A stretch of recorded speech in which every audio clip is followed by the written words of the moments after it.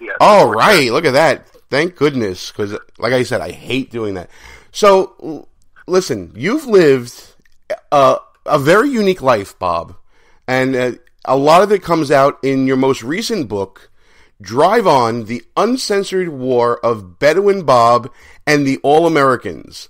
It's a book that I'm definitely picking up because I have so many friends who are veterans and been in combat situations.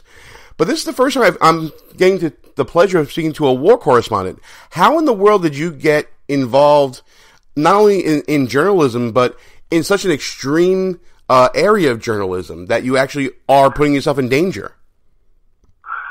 Just naturally lucky, I guess. Journalism, it'll be 50 years in June when I got my first newspaper job, 10 days out of high school, and I worked my way through college doing that. From a small town in Pennsylvania, Uniontown, the southwest corner, and I just kept going until I was a national writer for the Associated Press based in New York City. And one day the boss walked by and said, "Hey, I want you to go to Saudi Arabia to cover the war." And I said, "For what, 2 weeks, 2 months, 2 years?" And he said, "Whatever it takes." And I was on my way. Now, of course, when I got that assignment, I knew right away my job was to get as close to war as possible so I could write about it.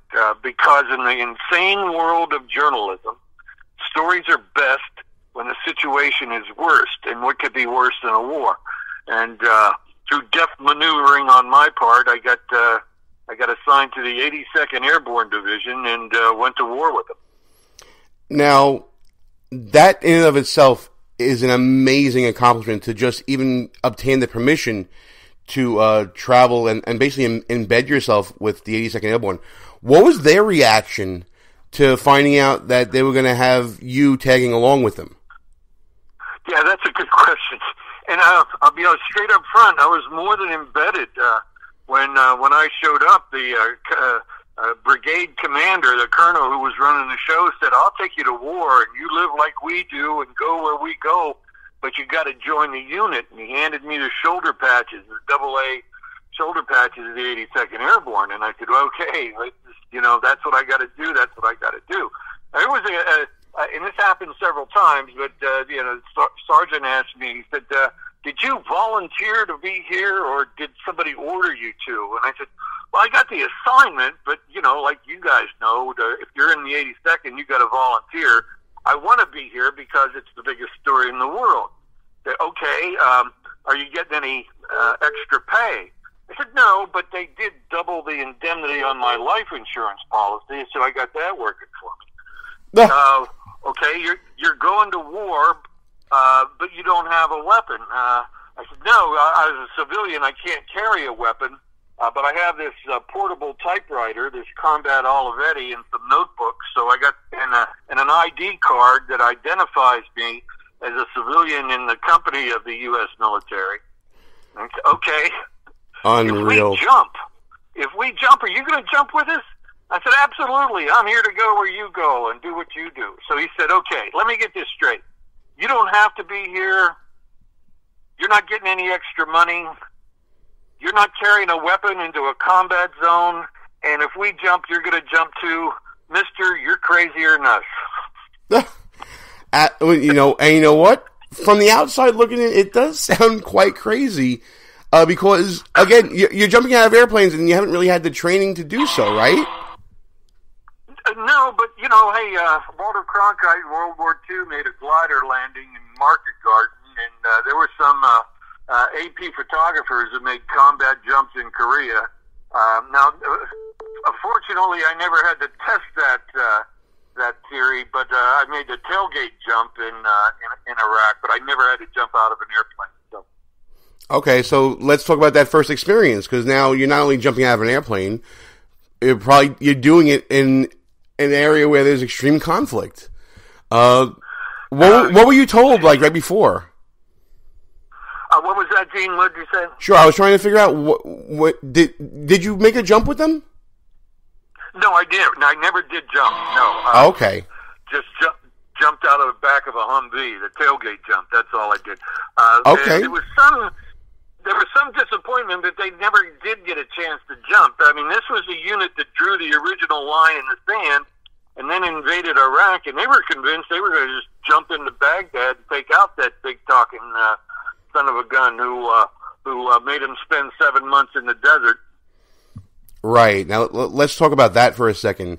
Obviously there have been movies made about our soldiers in the Middle East and the harsh conditions that they were in. Do any of the visuals that we've seen either in newsreels or in cinema do the conditions any justice? Absolutely not. I mean, if you spent a day in that desert, nobody would ever call it a 100-hour war. It's like this desolation, this vast sea of sand, nothing that you're used to as anyone who lives in America, and the heat and the way it just saps your strength. You almost have to feel the grit in your teeth, and the heat of the sun, and the way your eyes squint under this harsh light. And then, at night in the wintertime, it got so cold it would freeze the water in your canteen. So it was an environment of extremes, and the only things that can live out there are scorpions and sandflies. But yet there was a whole American army out there. And you included, right? Yes.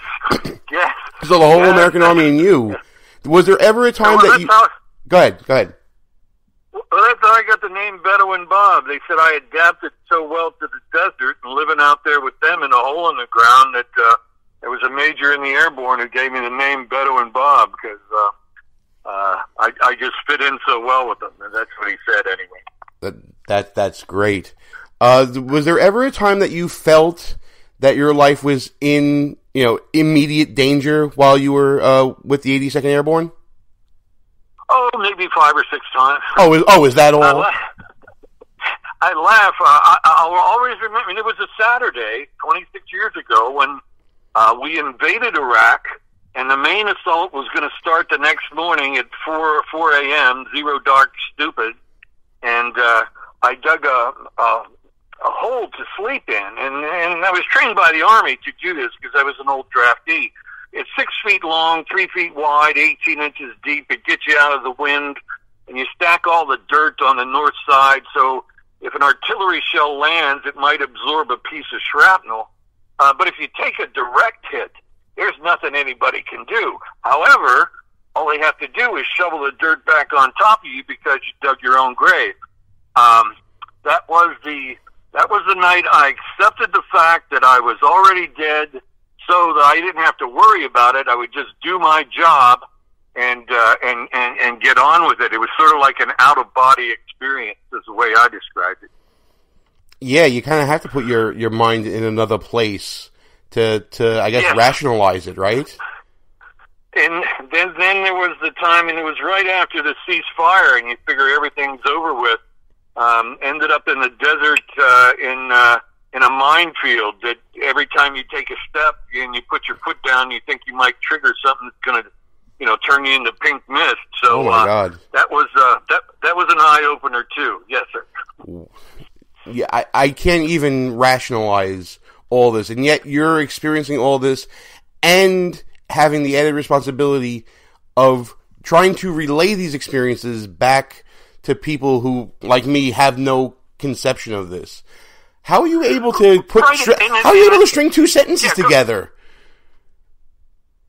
The challenge at the time was, we live in this Twitter age, this instant communication. I had a portable typewriter I was under operational security, so I would have to type up something on a sheet of paper and hand it to a censor who would put it in a pouch, and a Humvee would drive it to an airfield, and it would fly back to the rear for everybody else to use. And the average time, I found out later, was 3 days. Now, that was the average during the Civil War to get something back from a battlefield. So there was this tremendous disconnect, I think, between what was really happening at the point of attack and what they were showing, at the briefings and with the news clips. So I always felt like I was a voice in the desert, and you get lost out there, which is my prime motivation to write all this stuff down now in the book. Absolutely. Now the book is available right now, right? Or is it available? Is still to be released? Is it out already?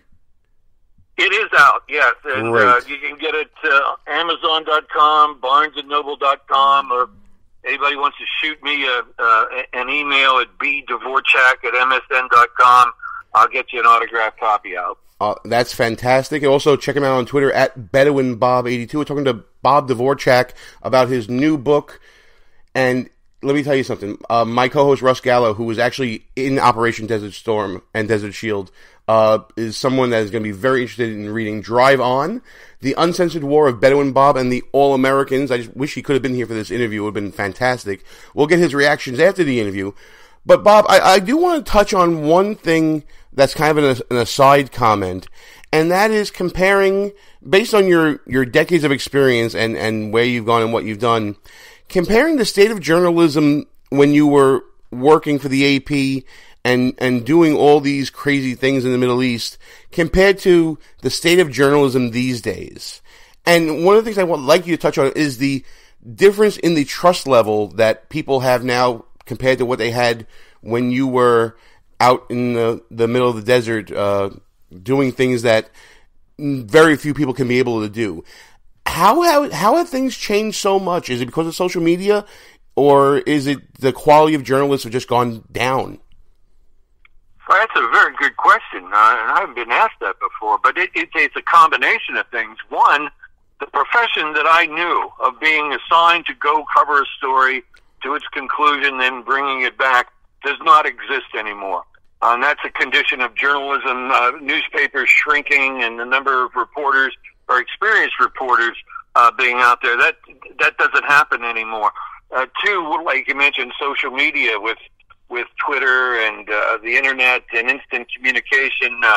The written word does not have the same worth that it once had. And three, the level of trust. I think like many institutions in the United States, journalism, newspapers, people who write things down just don't. It's just not there anymore. There's just been, I think, just so much distrust in everything that who do you turn to as a source and say, okay, I can trust this person. And the other thing too is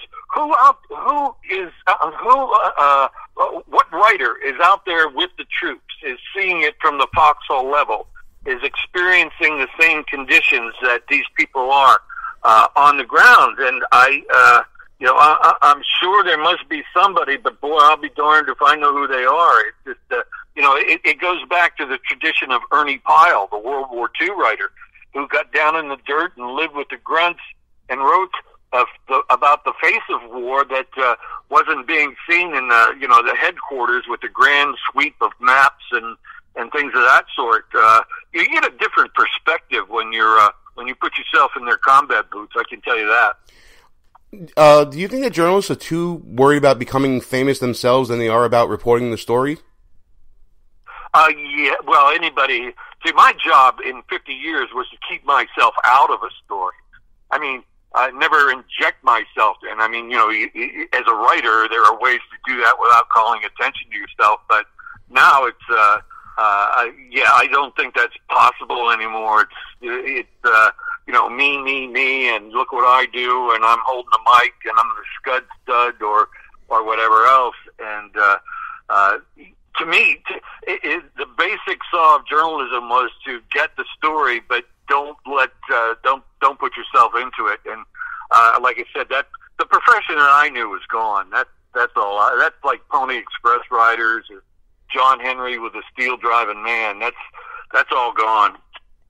Yeah, listen, I don't want to end on a bad note. I just this book is going to be absolutely. I'm looking so forward to reading it. I really am. And the one thing I'm looking forward to seeing in it is, I'm sure that by becoming embedded with this group of people, these extraordinary people, that I'm sure that you had to have developed more of a deeper connection, not only to service in the military, but to these particular guys. Can you talk to us just briefly about the connection that you developed with the people that you were really working with? Well, let me put it to you this way, Gene. There are airborne infantry, grunts with wings on their chests that